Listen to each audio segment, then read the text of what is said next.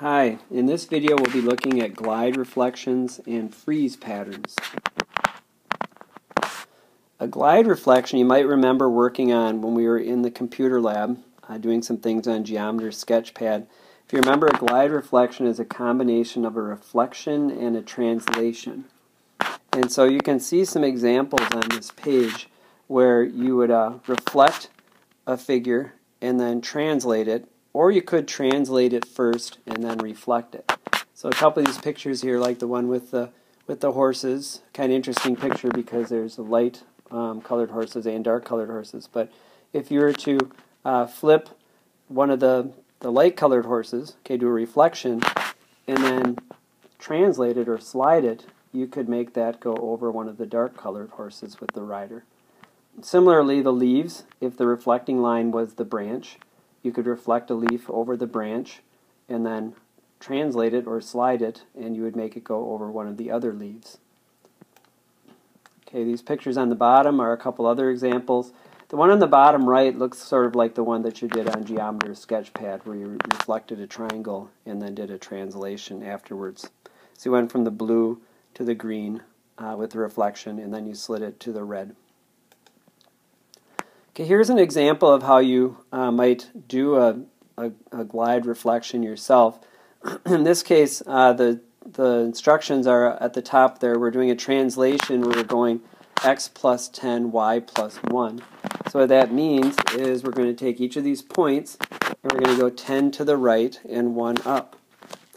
Okay, so A is going to go a little bit off the screen. If I go 10 to the right, 1, 2, 3, 4, 5, 6, 7, 8. I only go up to 8. So if I go over 10 and up 1, I'll just put this on the far edge of the screen. So that would be A prime.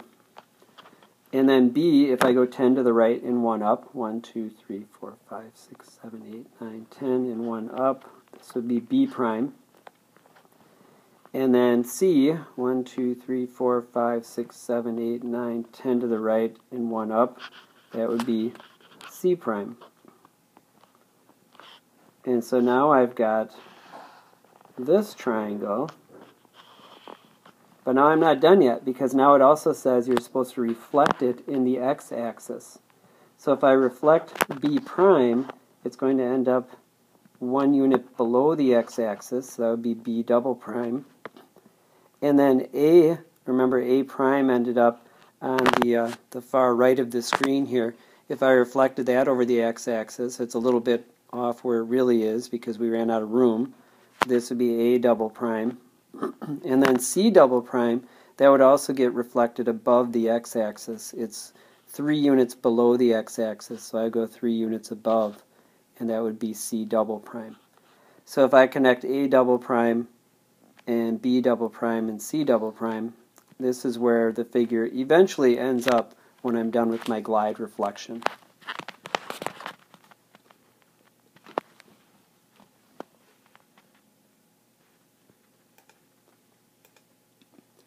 The composition theorem. Okay, here's a theorem that has to do with these different isometries.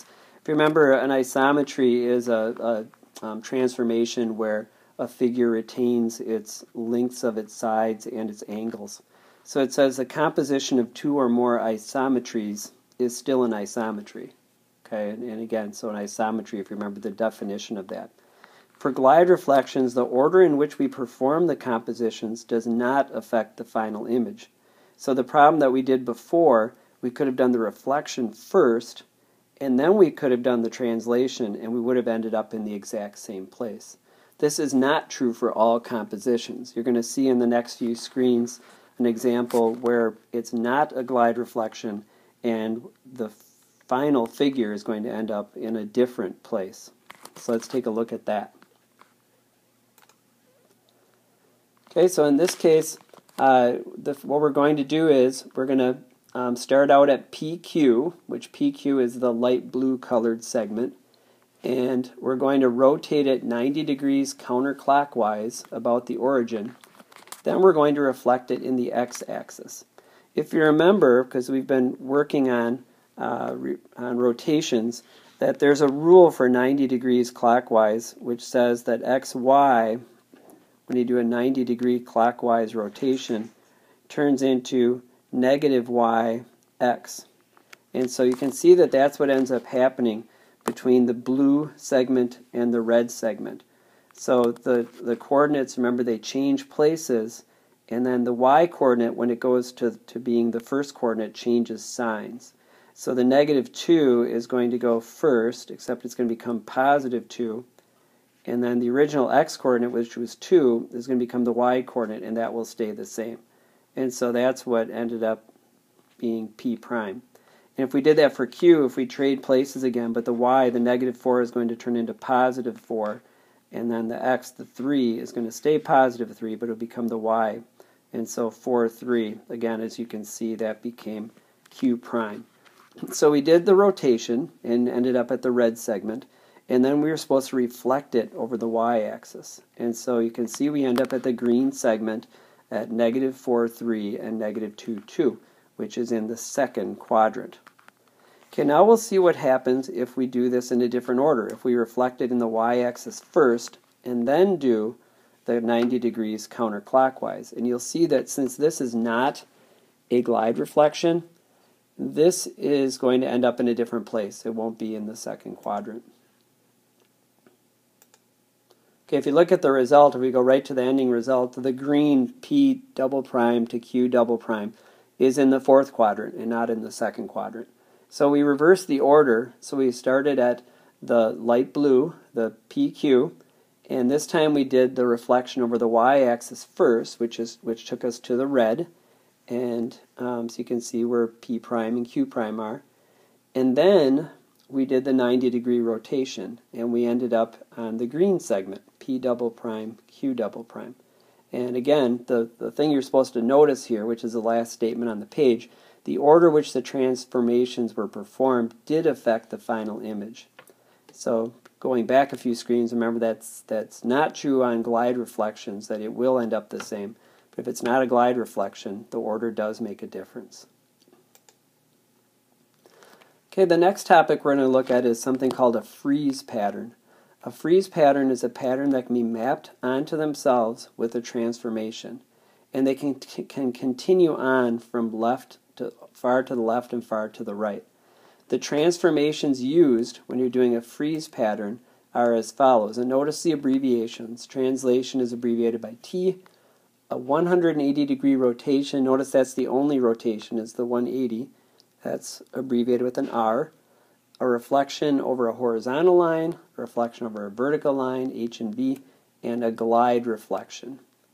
Okay, those are the different ways, the transformations you can use while making a Frieze pattern. Here are some examples of some Frieze patterns, and on the next page it explains, it shows you the answers, the transformations that would map each Frieze pattern onto itself. So you can see this first picture in letter A, that this one, it looks like the simplest way to do it would be with a translation, that if you just continue translating it to the right. Let's see what the answer key says. So you can see A mapped onto itself by a horizontal translation, T. Okay, example B. If you look at example B, it looks like if you rotated it, that would take care of, that would be one way. 180 degree rotation would take the first figure and map it into the second figure, and then you do it again and that would take it to the third figure, and so on. Let's look at the answer key. The answer key says there's two ways you can do it. You can do it the way that I mentioned it. You could keep doing 180 degree rotations, or you could do it with a horizontal translation, which at first seems a little confusing because the first and the second figure don't seem to be a horizontal translation. But if you go back and look at it, and if we think about the first two figures as being the original figure, we could slide those first two figures to the right, and it would be a translation. And so it depends on what you consider your starting picture. The same thing is true with letter C. If we take them in twos, then you would say that what's going on is a 180 degree rotation. To go from the first two to the third and the fourth, you would take those two objects and rotate them 180 degrees, and then rotate them again, and that would take you to the third pair, and so on. Or you could take them in 4s and you could just do a horizontal translation. So let's look at the answer key. Okay, so same thing. You could do a horizontal translation if you take it in 4s, or you could do a horizontal glide reflection.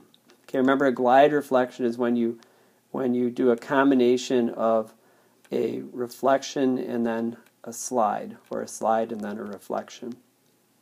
Though I would still say that 180 degree rotation does not quite work, because if you did, then these legs that are in the top right would not end up in the bottom left, they'd be in the bottom right. And so I guess it is true that a rotation would not work. We'd have to reflect it first, and then you could slide it. Okay, and then the last one, you can see that looks like a reflection would probably be what I would say, that each one would be a reflection one after the other. And the answer key does say two different things. You could reflect it over a vertical line, which is what I was looking at, or you could do a horizontal translation. So you could do a slide, and that would be if you took it by 2s. Okay, here's a summary of all the different types of ways that you could make Frieze patterns, and you can see that it has the abbreviations, the translation, TR translation and followed by a rotation, TG translation followed by a horizontal glide reflection, and so on. And so you can take a look at this table and put that in your notes. Let me slide it down a little bit so you can copy the rest of it into your notes. And at this point, if you'd like to freeze the video so that you could copy these into your notes.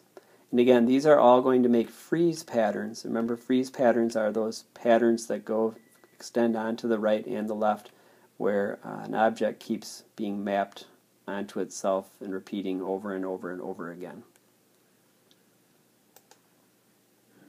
Okay, here's one more example. These are portions of 2 Frieze patterns, and you're supposed to classify the patterns. So you're supposed to try to figure out how those patterns came to be. Which sorts of transformations did you do? And so you can see the solution for A. Following the diagrams, you can see that this Frieze pattern has rotational symmetry.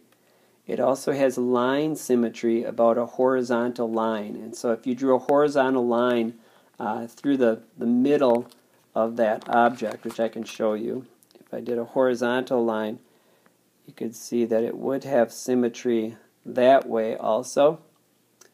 And it has rotational symmetry. If you rotated it, you could make the object go upon itself. And it also has line symmetry about a vertical line.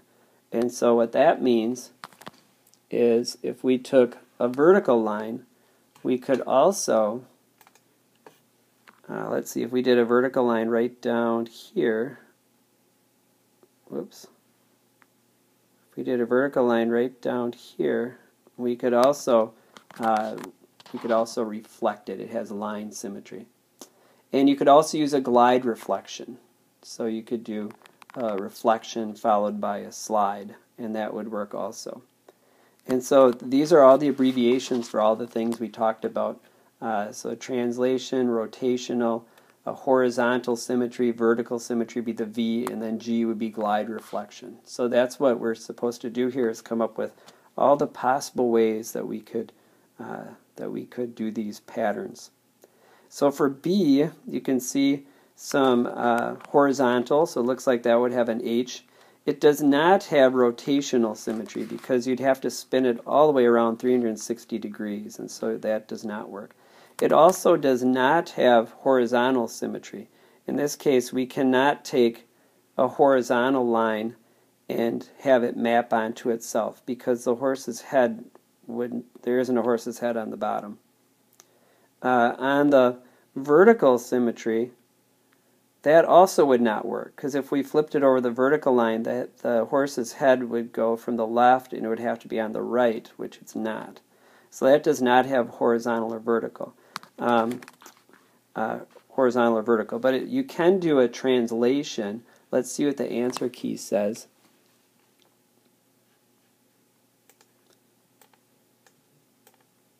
That's it.